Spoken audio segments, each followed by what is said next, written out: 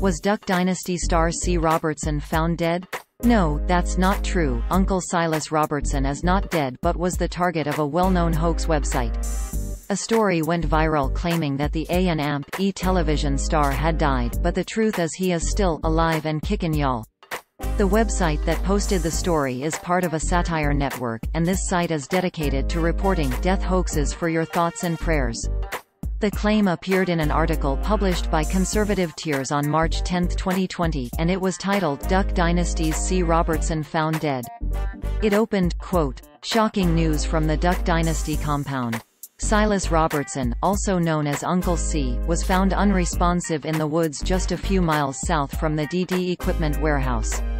Family spokeswoman Sandy Batts told reporters, "It is with much sadness to announce that Uncle C is gone.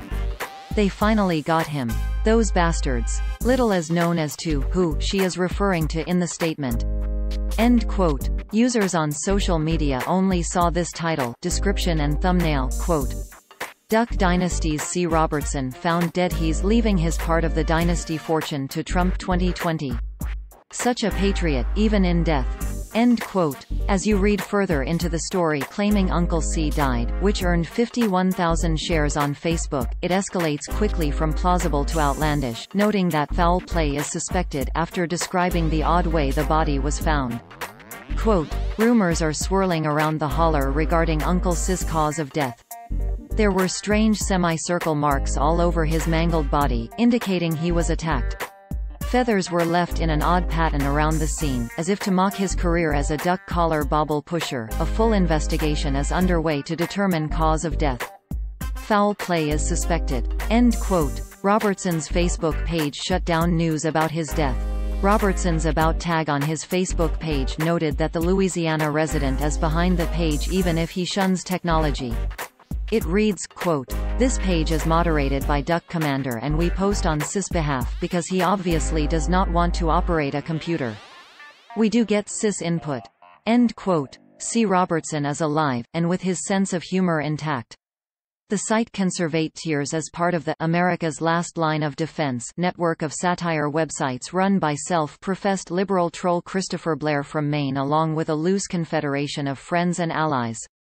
Blair has been in a feud with fact-checking website Snopes for some time now and has also criticized other fact-checkers in the past who labeled his work fake news instead of satire.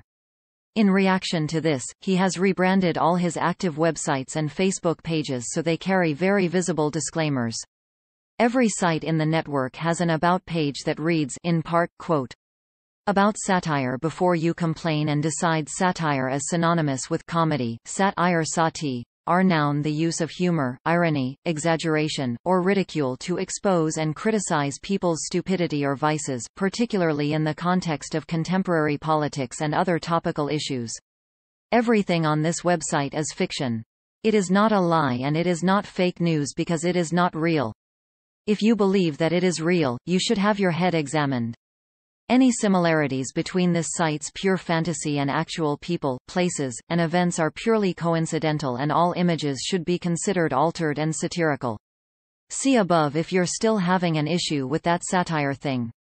End quote. Articles from Blair's sites frequently get copied by real fake news sites that often omit the satire disclaimer and any other hints the stories are fake. Blair has tried to get these sites shut down in the past, but new ones keep cropping up. Here is a video of Blair explaining how his process works. If you are interested in learning more about Blair and the history of his sites, here is something to get you started. Quote, "The ultimate Christopher Blair and America's Last Line of Defense reading list, lead stories story updated. Check for updates below." Yesterday Eli Saslow at The Washington Post wrote a fantastic article about Christopher Blair, a man from Maine who has been trolling conservatives and Trump supporters online for years and occasionally even made a living out of it. End quote. If you see one of his stories on a site that does not contain a satire disclaimer, assume it is fake news. If you do see the satire disclaimer, it is, of course, also fake news.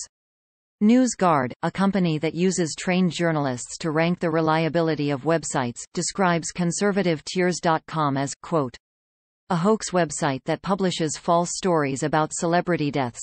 End quote. According to NewsGuard, the site does not maintain basic standards of accuracy and accountability.